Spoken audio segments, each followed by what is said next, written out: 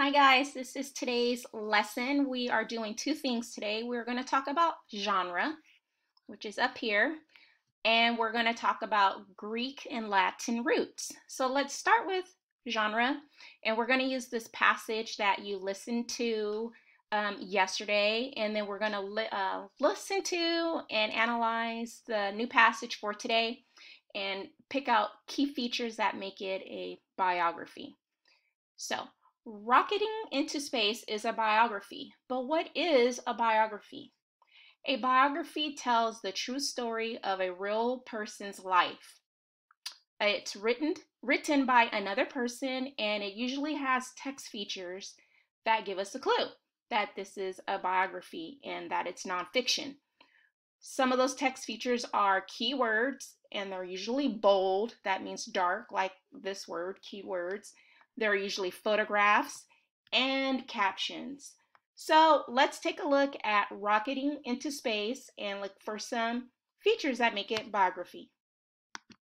All right, so here we are on page 435, I believe, in your textbook. It says identify features that tell you that Rocketing into Space is a biography. And we're going to use this think aloud to kind of look at some features. But what do you see? Things that we already know that make it nonfiction. Yes, I see a photograph, and behind this word box, I know there's an image or photograph of the person we are learning about. There is definitely a caption here. And there's one more, actually, a few more things. Yes, there is a heading, and I see some bold keywords. So let's see. It says a biography is a true story of a person's life written by another person. So I know James Lovell did not write this story about himself, because then we would see a lot of I, my, me words. This was written about him, but someone else wrote it. I know this because I see words like his, he. So those are some keywords that tell me that someone else wrote about him. And let's look at some more features. All right, so we're looking for keywords. Keywords are words that are usually dark. They're darker than the regular type. So some of our keywords are our vocabulary words, like specialist. It's bold, it's darker. And then there are some words that aren't part of our vocabulary, but they are definitely keywords, like this word challenges here. So let's take a look at another page before we move on to the passage you're going to listen to today. So we have a photograph here, another feature that makes it a biography, nonfiction, with a caption included. Now let's practice. It says highlight another keyword from this page here. Keyword meaning a word in bold, dark type from this page, and help me to type it. What do you see? Oh, I see this word lunar. So I'm going to type lunar here. Lunar is a bold word, and I know lunar means moon because there's a comma after it, and it says the NASA team decided the astronauts would use the lunar or moon module as a lifeboat. So again, keywords are bold words. We've got a photograph with the caption here and then heading.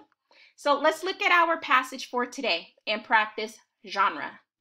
All right, so here's your passage for today. It is titled Out of This World, and it's about a real astronaut named the Ellen Ochoa story. I'm going to play it, and we're just going to listen to and look for key features that make this a biography. So let's listen. Genre, biography, Out of This World, the Ellen Ochoa story. Essential question, why are goals important? Read about Ellen Ochoa. Find out how she reached her goals.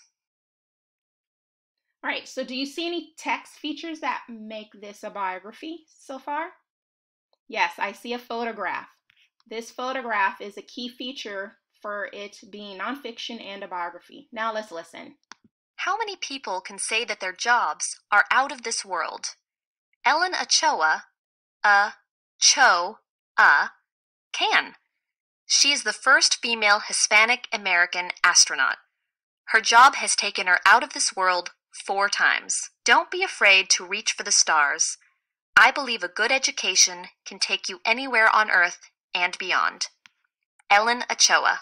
Okay, so these words are directly from Ellen Ochoa. Now let's move on and look for more features. Reaching for the stars. Ellen Ochoa was born in California in 1958, the same year the space program began. Back then, only men became astronauts. This was a problem for women who wanted to go into space. Women were not allowed to even apply for the job. Luckily, the space program began accepting women in 1978. Sally Ride, the first female astronaut, went into space in 1983. In fact, it was Sally Ride's mission that gave Ellen Ochoa the idea of becoming an astronaut. When Ellen Ochoa began college, she thought she would be a professional musician, then changed her mind. When she went to Stanford University, she heard about the skills an astronaut required. She decided to try to join the astronaut program. Unfortunately, Ochoa was not chosen. She did not have the right skills. Most astronauts were men. She wasn't a military pilot like many astronauts. She wasn't athletic and strong. But Ellen wanted to go into space. She knew this was a problem she could solve. I can't imagine not wanting to go into space, Ochoa says. She did not give up her dream. Ellen Ochoa trained hard to become an astronaut. Young Ellen was a good math and science student.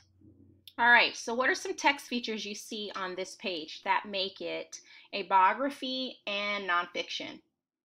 Yes, there are photographs here and captions and keywords. Remember, keywords are those bold words. Sometimes they're highlighted because they are also your vocabulary. All right, so let's listen to another page before you work on your own. At Stanford, Ochoa studied subjects related to space. She did research for several inventions that helped solve problems in space. One of her inventions helped guide robotic arms for work in space. Robotic arms look like human arms.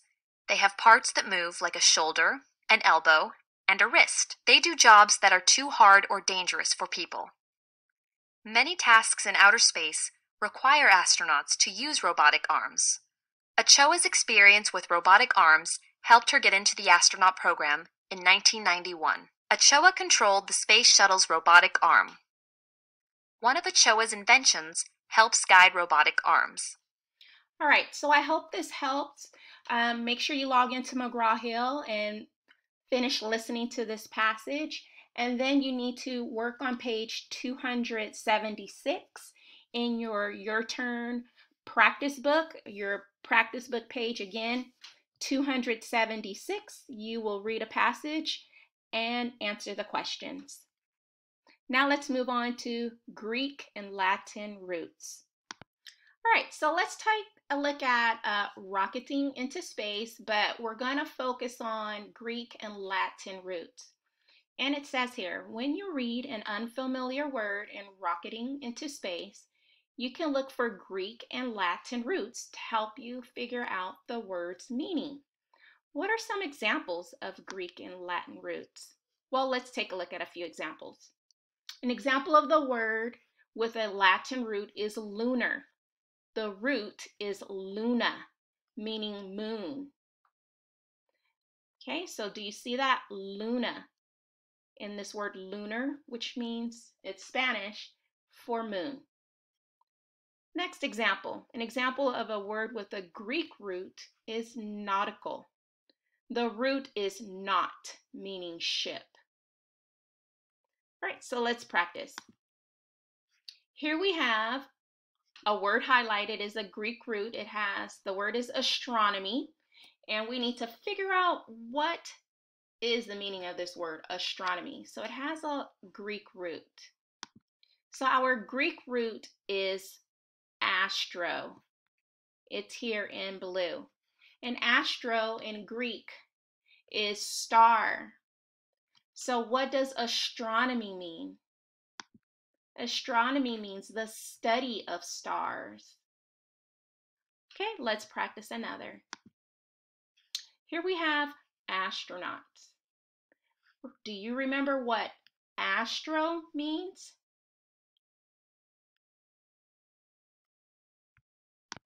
All right, so we know that astro is star.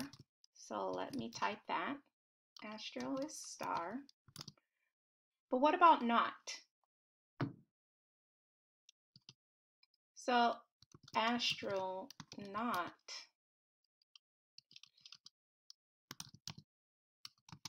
is a star sailor. But we just call it a person that flies into space. Now let's move on to the next one. Here we have lunar. Do you remember what lunar means and what's the root, the Latin root? So the Latin root, remember, was luna. And what does luna mean? Luna means moon. So what does lunar mean? Good. Lunar also means moon. All right, so let me show you what you're going to practice for McGraw-Hill and Greek roots. And then you need to work on page 277 in your practice book. 277. Okay, boys and girls, so here is the game or activity you're going to practice with Greek and Latin roots. Don't worry if you're not 100% sure, because we have the words on the left and the definitions on the right. And you're very smart, and I know you can match these. So the first word is asterisk, astronomy, and astronaut. Now let's match. Let's start with one you should know.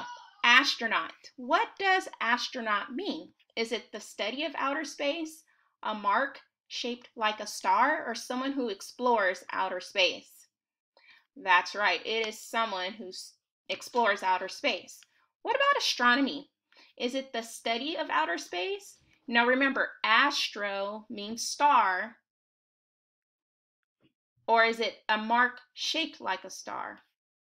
So astronomy is the study of outer space, and an asterisk is a mark shaped like a star. Now there are 4 levels here.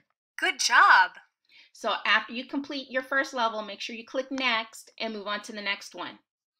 Okay, that is the activity for you today on McGraw-Hill. Make sure you listen to your passage, Out of This World, the Ellen Ochoa story. Work on genre and Greek and Latin roots. And I'll see you tomorrow.